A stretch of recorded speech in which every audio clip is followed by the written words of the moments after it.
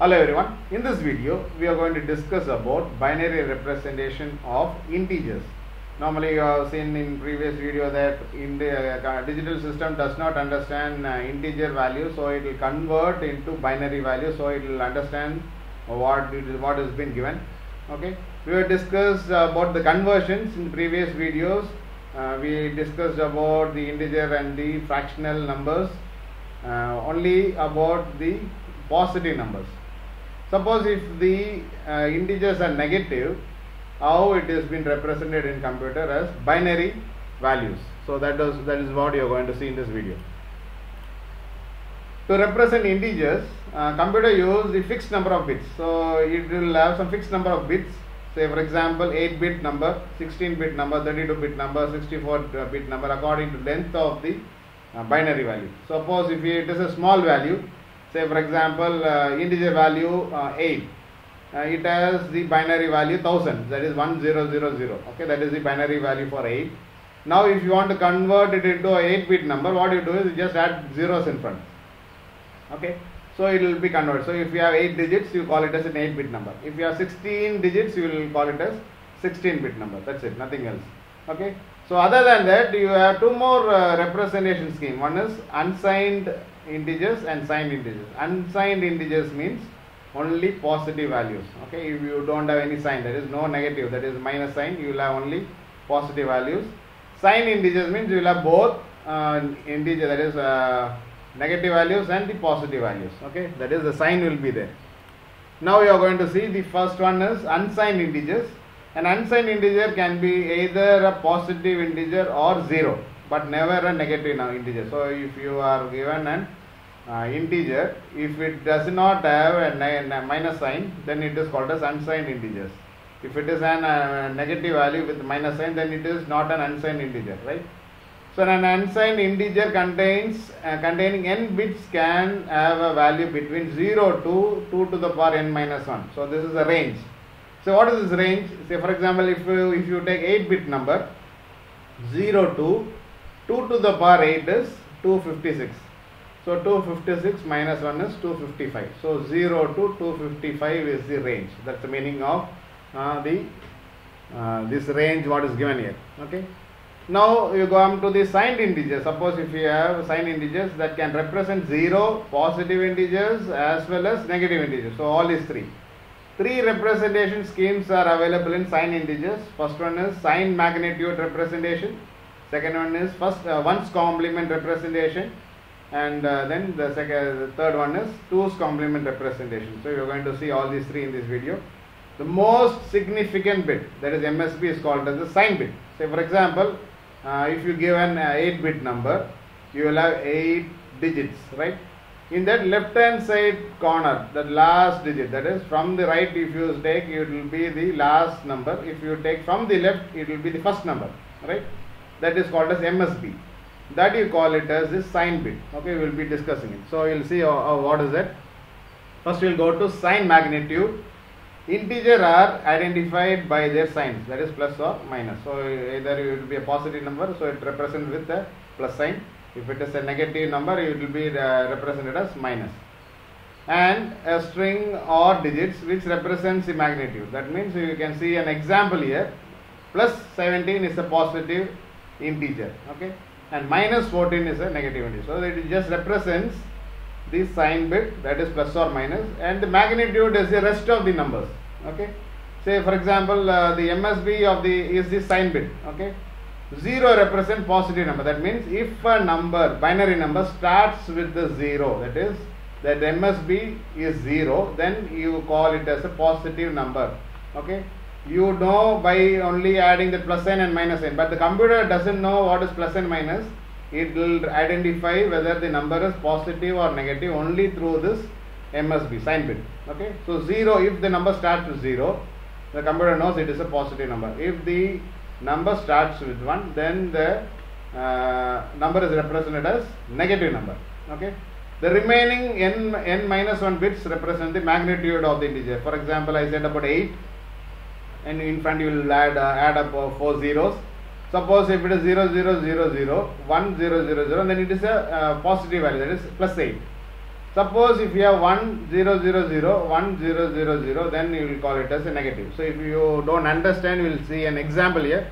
Okay, for example, if in a computer the word size is 1, that is 1 byte means 8 bits, then plus 15 will be represented as follows. So 15, the binary value is 1 1 1 1. Okay, so this is the binary value for 15. Now to convert it into 8-bit number, you will add up zeros in front. Okay, so you can see 8 digits here. Now the left hand side, the first number you call it as MSB, and the last number you call it as LSB, least significant bit. Now suppose if the first digit is 0, then it is a positive number. Okay, so 0 represents the plus sign, that is positive number. Okay, so here you can see plus 15. Remaining 7 digits will represent 15. The first digit, that is MSB, will be representing the positive. That is, if it is 0, it becomes, the computer knows it is a positive number. Suppose you have minus 23, where you have the binary values 1 0 1 1 1. Okay, and the remaining values will be filling with zeros in front. Now the MSB is 1 here. Okay, which represent it is a negative number. Okay, you have to put 1, so that will be the computer knows it is a negative number. Okay, so that's how this sign magnitude works. Okay, so with the values represented with the MSB, sign bit is represented as the MSB. Okay, if it is a 16-bit number, you will have 15 bits as magnitude, and the MSB, that is 1 bit, will be the sign bit. Okay, it goes on for all the ranges. Okay, now we will go to the second one, that is ones complement. It represents positive numbers by their binary equivalents and negative numbers by their ones complement. So normally when you are given number, the integer number, you will convert it into binary value. That is nothing but the binary equivalent. Suppose if it is a negative number, you can use ones complement to convert it to that is to represent negative value. So for example, ones complement of the binary number 1001 is nothing but 0110. So when you see that you won't understand what it is, what you are going to do is, wherever you have 0, you convert it into 1, and 1 will be converted. That is, just put inverse the value. So 0 will be inversed as 1 and 1 will be inversed as 0. So you can see 1 is inversed as 0 here, 2 zeros are inversed as 1s, and then 1 is inversed as 0. So this will be the binary, that is ones complement of the binary number given. Same way another example is given 0011. That is the binary equivalent. Negative value is 1100. Okay, that is the ones complement of the binary number. Okay, just convert zeros into ones and 1 into zeros. Right, so that's very simple. That's ones complement. So you can see an example. Find the ones complement form of minus 13. This may be the question given to you in exams. So minus 13, you have to find the ones complement. So what you have to do is first convert, that is use a repeated division method and get the binary value. So binary value is here, that is 1101 is the binary equivalent for 13, that is plus 13. Okay, to convert it into 8-bit number, you have to add zeros in front. So 4 zeros is added in front, so it becomes 8-bit number.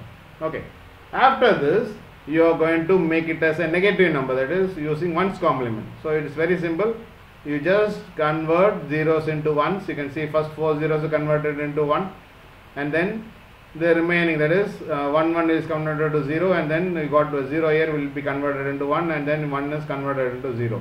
Right? Change all the ones into 0 and change all zeros into 1. That's it. So this is the ones complement equivalent for the binary number. So positive number is being converted. Sign magnitude, you can notice here. First digit MSB, right? MSB is 0 for positive number and MSB is 1 for negative number. Okay. Next is the 2's complement representation. Express, you already know one's complement, it is just similar to that, but only a slight difference here. So we are going to see that. Okay. Express minus 4 in 2's complement form. Okay. Say first you are going to find the binary equivalent for plus 4, that is 100. Okay. 100 is the binary equivalent for the integer value 4. Add up 0 in front, that will make it as a 8-bit number. After that convert. First you have to find, for 2's complement you have to find the 1's complement first. So you have to find the 1's complement, convert, change all the 1's into zeros and zeros into 1. So you will get like this. Okay, 1 1 1 1 1 0 1 1. Okay, this is what the 1's complement for the binary equivalent 4. Okay, now to find 2's complement, add 1 to that. That's it, nothing else. Just add 1 to this. So when you add 1 to this, you will get 1 plus 1 is 10. So it will carry over 1 here. 1 plus 1 is 10, and then you will carry over 1. So it will be 1 here. Then you have the remaining one. So you will see an answer that is nothing but the 2's complement for the value that is plus 4, right? 2's complement is nothing but the minus value. So you can see that MSB is, again it is 1, okay, since it is a negative number. So hope you understood the binary representation of integers. This is how the negative values are represented in the digital system. We will meet you in the next video. Till then, thank you.